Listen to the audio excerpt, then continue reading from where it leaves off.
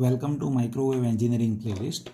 Here in this session I am going to explain example on directional coupler, and to have this we have this question, where in this question it have been given that directional coupler has scattering matrix as given below, and we are deal with to calculate directivity, coupling and isolation of this directional coupler. Now one thing that one can see clearly, here we have directional coupler with 4x4 matrix. So as this is 4x4 matrix, we can say this is 4-port directional coupler. And as if I say we have a 4-port directional coupler, so first let me plot that directional coupler so it will be more clear how this directional coupler data is given to us. So see, if I draw a directional coupler as I am drawing it over here, then you can understand it properly. This is what 4-port directional coupler, where see, if I say this is port 1, this is port 2, this is port 3 and this is port 4. And in this directional coupler, if I say this is input port, then over here this will be my forward output over here. So this will be forward output, and see, this is what forward output from 1 to 2, and output at port 4, that has to be coupled output, and this will be my back output. So if I give input over here at port 1, forward output will be at port 2, coupled output will be at port 4, and back output that will be at port 3. And we can compare this scattering matrix by having this port 4 ports 1, 2, 3, 4 as S11, S12, S13, S14, S21, S22, S23, S24, S31, S32, S33, S34, S41, S42, S43 and S44. See, that is how we can compare this matrix. Now we will solve this example first. What is directivity? Now see, directivity that we can calculate as if we give input at port 3, what will be my output at port 4, that will justify directivity. So directivity that one can justify based on as if input is given at port 3, what has to be output at port 4. So let me write it first.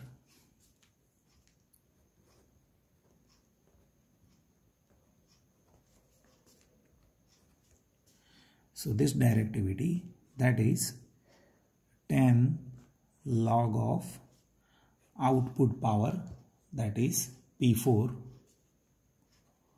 divided by input power, that is P3. See, this is what my directivity. Now one thing that we need to understand, here we have considered my input port is P1 port. So we cannot place scattering matrix data as we have it based on P3, P4. We need to place that with respect to P1. So I need to do adjustment over here in this calculation. So in that, now I'll calculate that with respect to P1. So to have it, now I'll place data. You can see 10 log of, I'll multiply P1 and divide P1.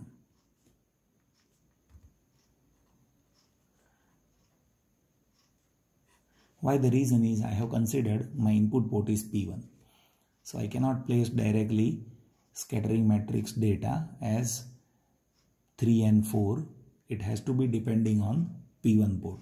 So I am just rewriting this like this.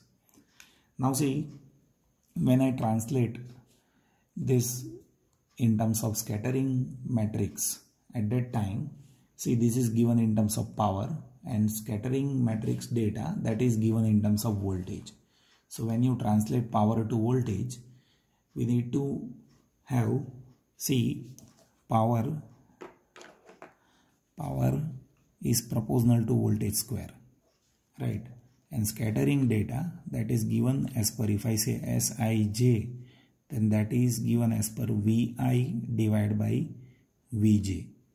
And as this is proportional to V square, when I calculate power to voltage, I need to do square of this, and that power 2 that will come front. So now you will be finding this will be getting 20 log of, now P4 by P1, that is S41, and divide by P3 by P1, that is S31. See, that is how data will be there. And as if I place these values, S41 and S31, 10, 20 log of S41. So S41, you can see this 0.05. So that is 0.05 divided by S31. S31, that is 0.1. So this is 0.1. Now, if you see this, that is 20 log of 1 by 2, means 0.5. So, if we calculate this, you will be getting 20 log of 0.5. So that is minus 6.02. See, this calculation will always be negative, but you just consider that as a positive. So 0.6.02 dB. Now, let us calculate second parameter, that is coupling coefficient C. So let me write it first. Coupling C. Now what is coupling? See, coupling is what? As if we give input at 1, output coupled at port 4, that is coupling. So it will be 10 log of P4 divided by P1, that is what? Coupling. So coupling is 10 log of P4 divided by P1, that is coupling. Now when you calculate this in terms of scattering data, P4 by P1, that is what first I need to write 20 instead of 10, as I have told you, scattering data, that is actually based on voltage ratio, and if you translate that in some power ratio, you will have to multiply it by 2 over here with this power, right? So 20 log of S41, and S41 that we have already written, that is 0.05. So 20 log of 0.05. So if we calculate this, so that is minus 26.02. I can say right now it is, you just write it positive 26.02 dB. As I have told you, that data will be actually negative as we are taking ratio with respect to P1 always, that's why. But value will be positive only, right? Now, third data that we are dealing to calculate, that is isolation. Now see, in this directional coupler, P1 and P3 as well as P2 and P4 are isolated to each other.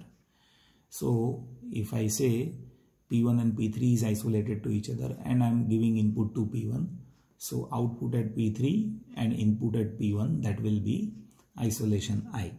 So isolation I will be 10 log of P3 by P1. So isolation